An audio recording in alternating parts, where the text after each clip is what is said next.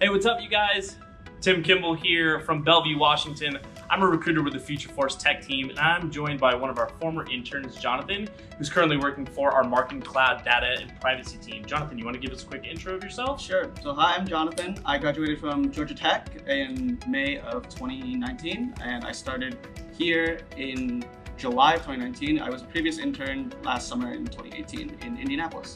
Can you tell us a little bit more about what the Marketing Cloud Data and Privacy team works on here? So we make sure that people who want access to their data have access, but also people who aren't allowed to have that access don't get that access. So we make sure that, if you give us like your name, phone number, and whatever, no one else can see it except for you and the company that's using it.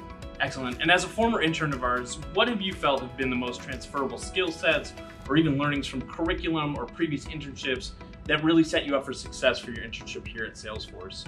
A lot of the soft skills, honestly. So, talking to people, being able to ask a lot of questions.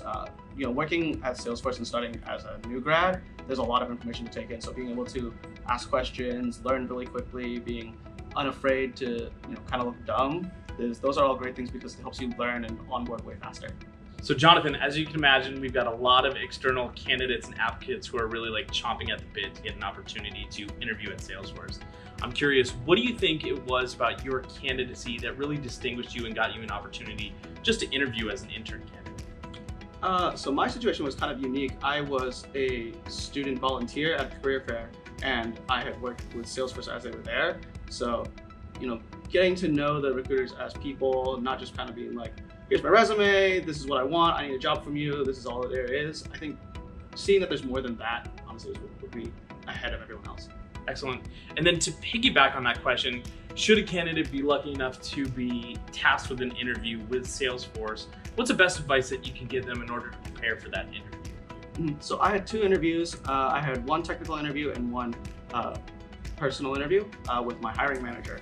The technical interview was at the career fair, so I was given a problem to solve on the whiteboard. I was given 3 problems to solve on the whiteboard.